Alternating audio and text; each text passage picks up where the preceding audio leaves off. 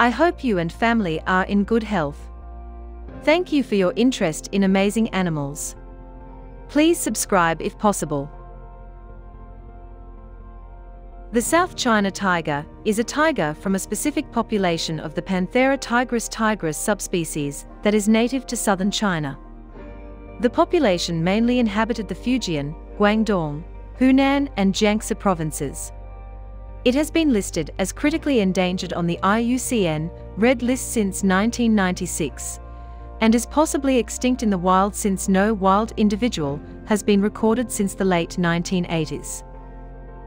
In the late 1990s, continued survival was considered unlikely because of low prey density, widespread habitat degradation and fragmentation, and other human pressures. In the fur trade, it used to be called Amoy tiger. The tiger is an obligate carnivore.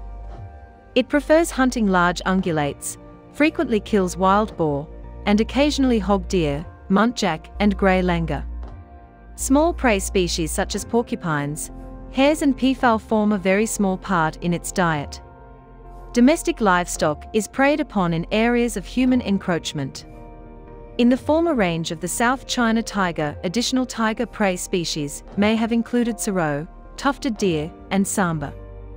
In most cases, tigers approach prey from the side or behind from as close a distance as possible and grasp the prey's throat to kill it. Then they drag the carcass into cover, occasionally over several hundred meters, to consume it. I hope you liked this video, and we will look forward to see you soon. Till then, take care of yourself. Keep smiling.